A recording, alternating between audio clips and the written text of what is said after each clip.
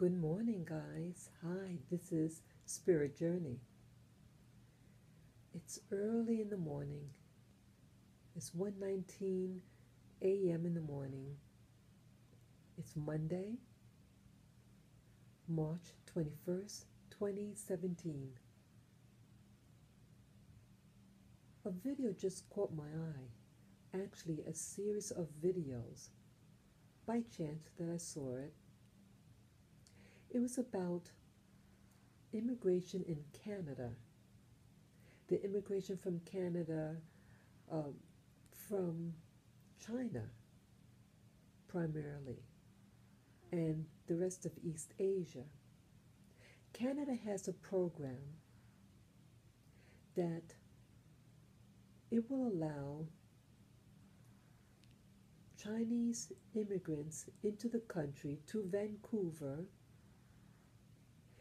if they have about $1.6 million net value, net income worth.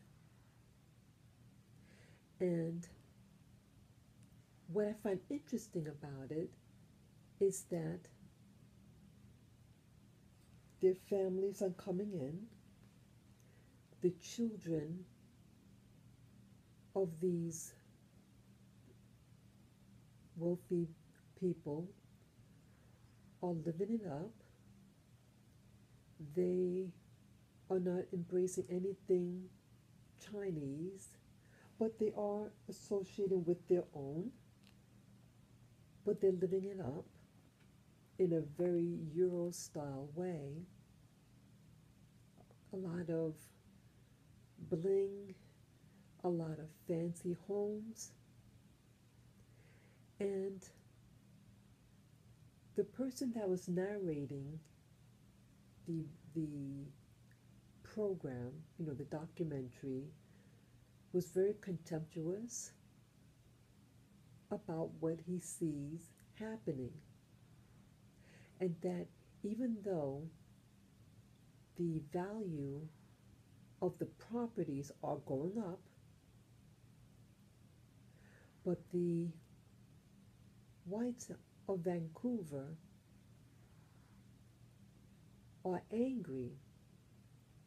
They're saying that the property values are going up, but that their children,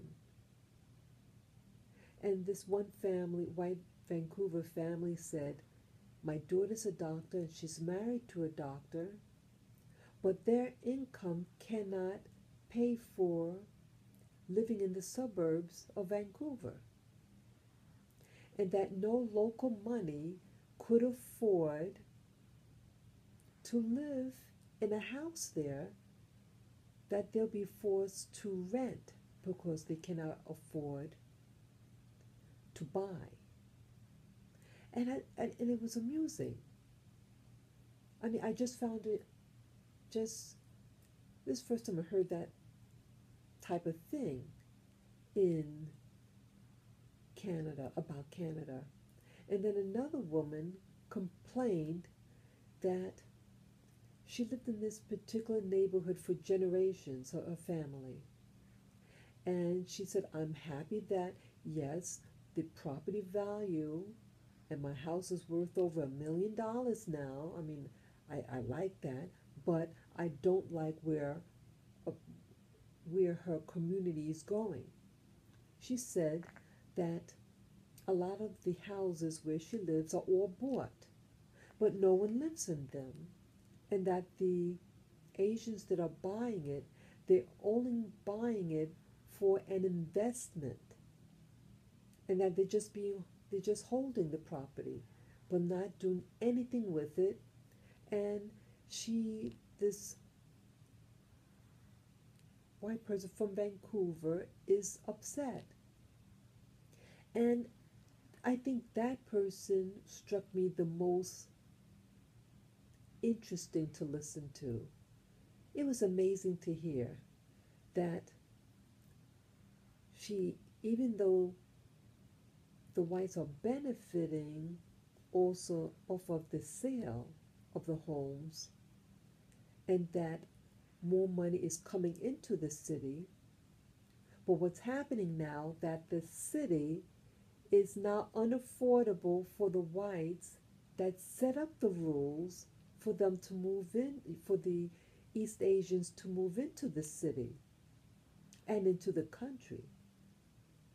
And that even the French side of Canada had also a similar program, but they're leaving. They're not even staying there, at least my understanding, what according to the documentary, this other one, that they're not even staying in Quebec. That they're supposed to spend $800,000 loan, to take one out. That was the requirement. But it seemed to suggest that they're not even doing that, and they're just leaving. They're getting into the country and then leaving one location for another. And that, it's just really weird. And then you have the old-time Chinese that lived there for generations, who are very ethnically Chinese, and they are upset with the newcomers from mainland China because they're not embracing the culture, and they just, as he said, showing off that they have money, and they're not going to Chinatown to socialize or anything. So I thought it was just really interesting to actually hear this with my own ears, where Canada is changing and white Canada is changing. And I see the same thing happening in the United States. That the United States, like New York City, is doing the same thing. You have many people from East Asia. They're going to schools here, and they're getting very good jobs. Some of them are starting their own businesses, and they are the ones that are able to afford the fancy high-rise luxury buildings. I do not really see anyone else moving in these buildings. And what New York City is coming into, like American blacks are being phased out in New York City. Hispanics now are the largest minority group next to white people. But these Hispanics aren't the ones moving into these luxury buildings, but the East Asians and South Asians are the new groups that are going to live in the big city. The Hispanics are now going to be used as the next labor force. So no longer will you see blacks, non-Hispanics, but Hispanics to be the new physical labor, and the brains and the wealth is going to be Asian. And now you see whites, usually white males, that are marrying or associating now with East Asians. So the whole culture, and also a lot of the businesses I see are also from East Asia. Even in my block, you see the people who are building the new stores, the really cute little stores that are being built now, are all East Asian. So the U.S. is going to change too, like Canada.